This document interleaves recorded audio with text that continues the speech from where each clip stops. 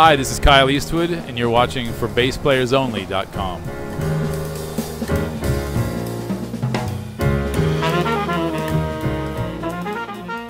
Hi everyone, John Liebman here. You're watching for BassPlayersOnly.com. Coming to you today from the 2017 Detroit Jazz Festival with our special guest, bassist extraordinaire Kyle Eastwood. Hello, Kyle. How you doing? I'm doing great. I have known about you for some time, and I've enjoyed your music through YouTube and electronically and however else I can. I was very privileged to have seen you perform in person today. You've got a great band, and you're a great composer, and it's nice to meet you in person. Thank you very much. No, it's great to be here. It's beautiful. It's my first time actually here at this festival. I've played in Detroit before, but it's my first time here at this jazz festival. But you know, Detroit, we're right on the riverfront here, and those buildings over there, you know, that's Canada. So Detroit, did you realize it's the only place in the whole country where you have to travel south to get to Canada? Oh, that's right. Yeah, across the it does make sense. Think about that. Well, we're on this side. I want to talk to you about your musical upbringing, how you became a bass player. You have a very famous dad, Clint Eastwood, but this is not about him. This is about you. You are very much your own man, and I want to ask about how you first were exposed to music and your musical upbringing. How did you become a bass player? I know your dad is a big jazz fan. He is, yeah. Both my parents are big jazz fans, so I grew up with a lot of music around the house, and I started playing. My father plays piano, and my mother plays a bit as well, and she plays ukulele and a few things. And my grandmother on my mother's side was a voice teacher at Northwestern University a long time ago. So yeah, there was always a lot of music in the family. So my father plays piano, and he's taught me a little bit when I was really young, and then I started taking lessons, you know, when I was about 7 or so. But the kind of music you were first exposed to was, you know, Miles and Coltrane and that whole genre? Yeah, quite a bit. That and a lot of big band stuff. You know, a lot of my parents were into, you know, like Stan Kenton and Duke Ellington and you know, Count Basie, stuff like that. So that was a lot of that around the house. But yeah, definitely some Miles and Dave Brubeck and Stan Getz. And did you get taken to a lot of concerts when you were a boy?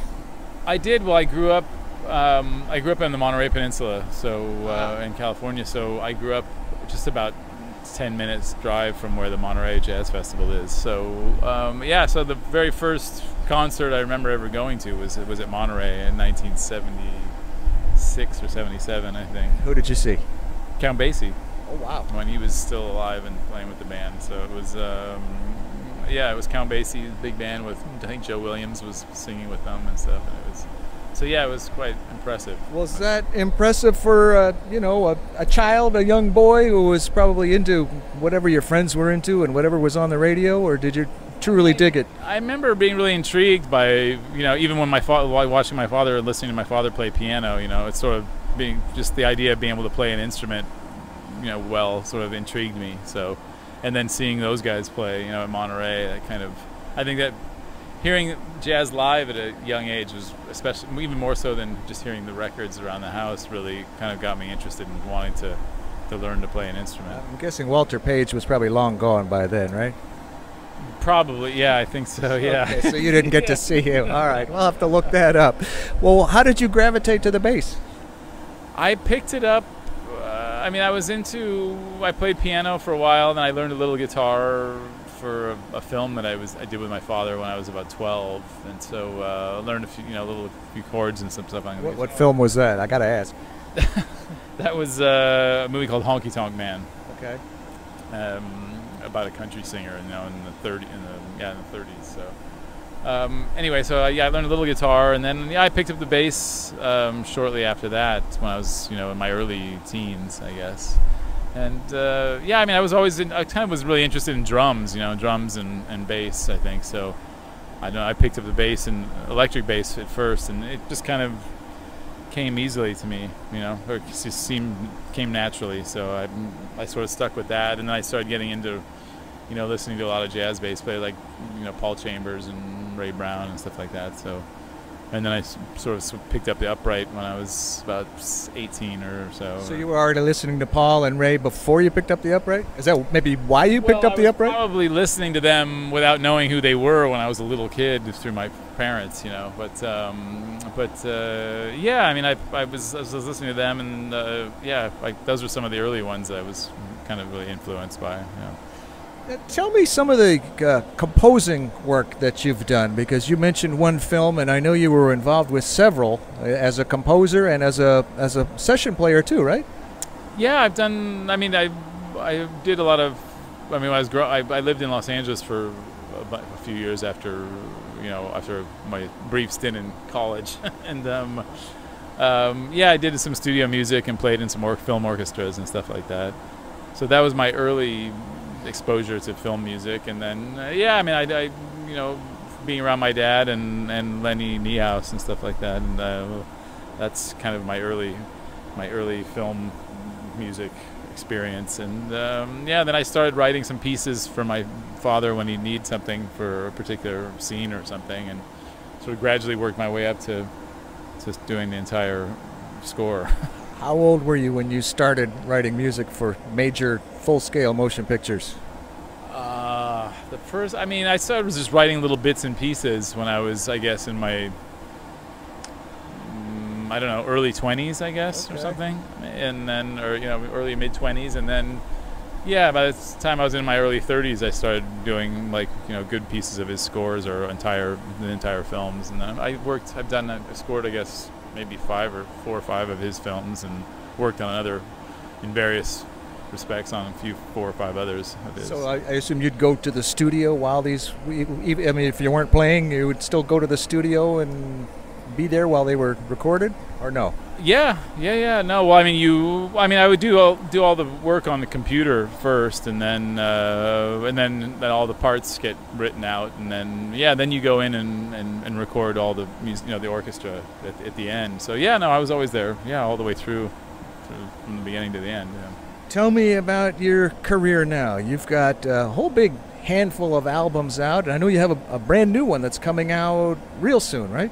Yeah, in October 20th. It's called In Transit, and yeah, it's my regular band, my European band, which actually the piano player you saw today he's from London. It's all London-based musicians, so they're all the main musicians I'm playing with, and then the guys I was playing with today are guys that I've known from when I lived in New York from a few years back, and played together over the years in various formats.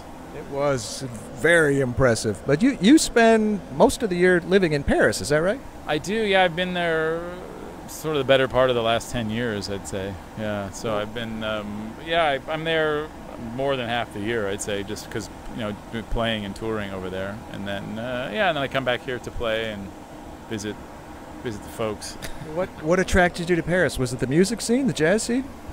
Yeah, I'd been living in New York for about 6 years, and I was going over to Europe and playing, you know, somewhat regularly. So yeah, it was just for a change, and yeah, I sort of fell in love with it over there. And I put my daughter in school in Paris she was there for a few years in school, and yeah, it was a lot of great opportunity to play there, and like some great jazz festivals there. And is it true? Because they used to say anyway that the Europeans seem to have a deeper appreciation for jazz than the Americans. Is that true?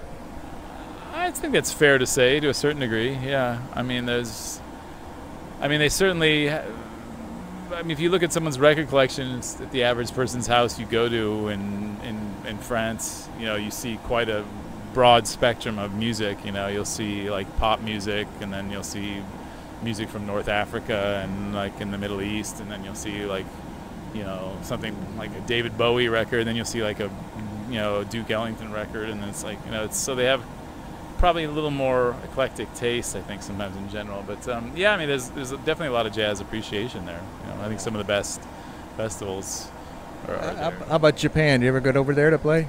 Yeah, I've been many times actually, and I usually go like once a year, I'd say.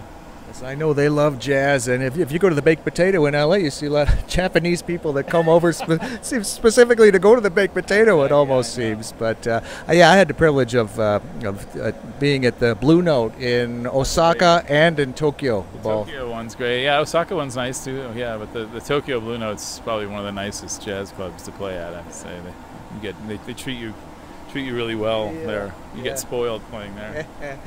Let's talk a little bit about your equipment. You were playing a very interestingly shaped upright bass. It's David Gage's Czechs, so it's just my airplane bass. I'm sure part of the reason you play it is because it sounds good. It does actually, yeah. I mean, it sounds a lot better than like an electric upright, you know. And that's like you can. I mean, it has a real sound, you know. I've recorded it with a microphone, and it's a nice instrument. You know? Yeah, I've seen Dave Holland with a very similar looking bass. What kind of pickup do you put on there? David Gage's. The Realist. The Realist one, yeah. And how about your electrics?